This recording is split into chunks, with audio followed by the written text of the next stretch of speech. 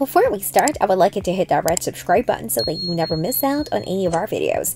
Hey guys, what's up? Welcome back to Tech Digest. 1. Brainstorm. The first way to use Freeform is for brainstorming ideas. Naturally, having a blank page lends itself to a non-linear way of jotting down inspiration as it comes.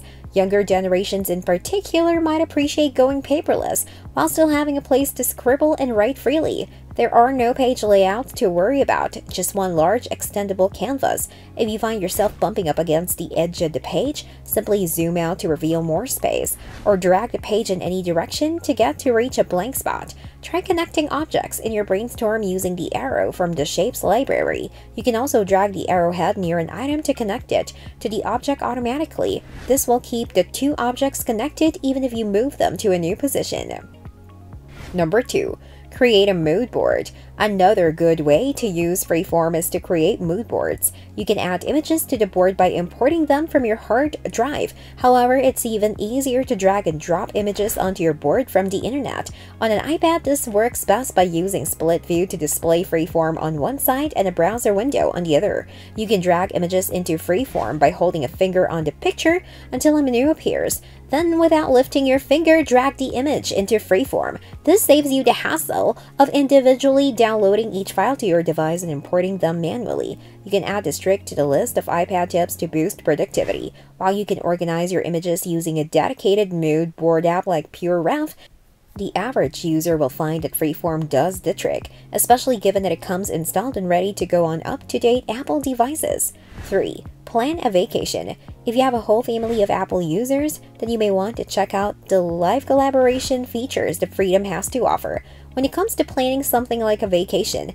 it could prove to be a fun way to share your thoughts. The first feature that makes it possible is the ability to share your board with up to 99 other people. When someone joins the board, they can add things to it, and the rest of the group can view the changes in real time.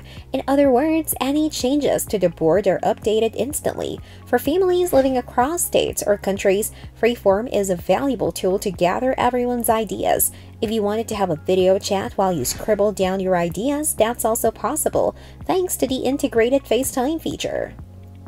Number 4. Sketch. Freeform has a few basic drawing tools that are great if you use an iPad with an Apple Pencil. For anyone who prefers sketching out their ideas as opposed to typing out their thoughts, it's a great tool to make use of on the go. You can also use the drawing tools on an iPhone by using your finger as an input. Sadly, this isn't the case for Mac users, and you won't be able to use the drawing tools at all. Hopefully, this will change with future updates, although it could be Apple's way of pushing more people to buy an iPad. Mastering Procreate on an iPad is still a better option for illustrators or designers who need a rich set of features. But where Freedom works well is getting ideas down fast. The tools are simplified and the board only shows you a few visible menu items while the rest is hidden. The next time you have an idea for a new artwork or design, get the sketch down in Freeform before you forget it.